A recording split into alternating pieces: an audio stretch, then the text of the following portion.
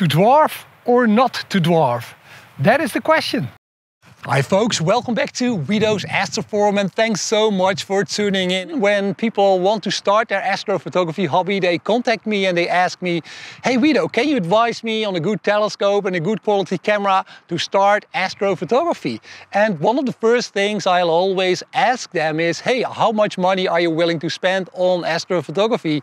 And 90% of the people say, well, I'm willing to spend about $400 to $500 or euros. And then I'm always hesitant to give them some advice because, yeah, a good quality telescope, you can buy it for around $400 to $500, but you're also going to need good quality camera to image the objects in the night sky. You're also going to need a good stable telescope mount to mount your telescope on and so on. So in the end, you're going to end up spending a lot more money than that $500 or euros. But then DWARFLAB sent me this telescope. They say it's a telescope. So let me show you. This is the DWARF II, and actually it's a rather ingenious device. It has a telezoom lens and a wide angle lens, and you have an ingenious mount here. You can actually put this telescope on a photo tripod, and the deluxe version has some filters to also look at the surface of the sun and to get into deep sky astrophotography.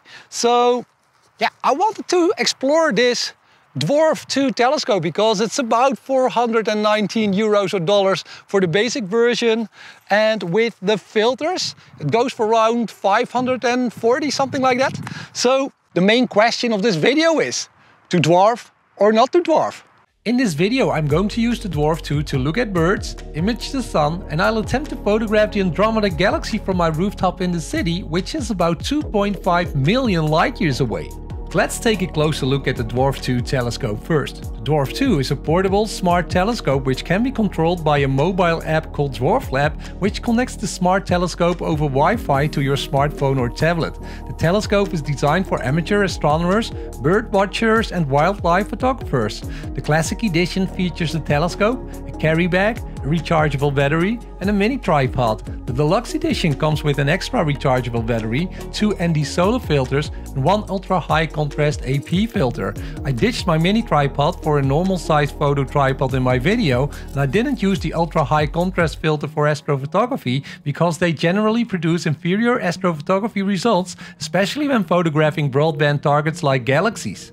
In terms of optics, the DWARF II has an 8 megapixel telephoto lens and a 2 megapixel wide-angle lens. The telephoto lens has an aperture of 24mm and a focal length of just 100mm at f4.2. Normally you'd say that's not enough magnification for birding or astrophotography, but the DWARF II also features a Sony IMX415 sensor with a tiny pixel size of just 1.45 micrometers, which gives you a camera equivalent focal length of 675mm and a 3-degree view of the night sky. That's about 6 times the diameter of the moon. The wide field lens offers a focal length of 48mm at f2.4, which gives you a generous 50-degree view of the night sky. Let's get back to testing that DWARF II.